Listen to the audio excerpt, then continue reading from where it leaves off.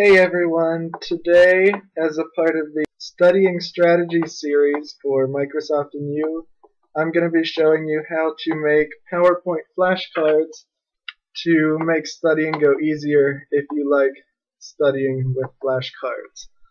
So to do that, you want to open up PowerPoint and create a new slide.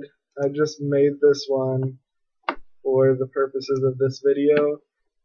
And what you want to do is go to Insert and click Text Box and make a text box where you would put your question or the definition, and then make another text box by going to Insert Text Box again and put the answer or the thing you don't want to see right away in there.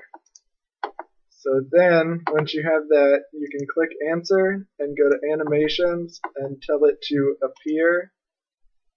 And then it'll appear on click. Make sure it says on click and not anything else so you don't see it before you want to. And go ahead and open up the animation pane and make sure it says something in there. So then, when you go to view your slideshow, you will see the question, and then when you click, it'll display the answer.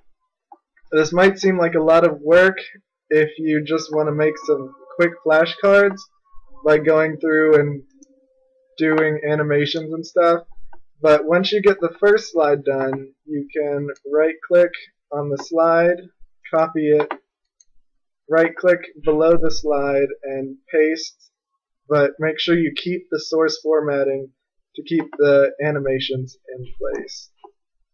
And then all you have to do is go in and change the question and the answer, and you're good to go. So when you view it, you get the first question, click get the answer, click again to go to the second one, click for the answer, and so on. And you can keep doing this for as many as you want. So that's all I have for now. Thanks.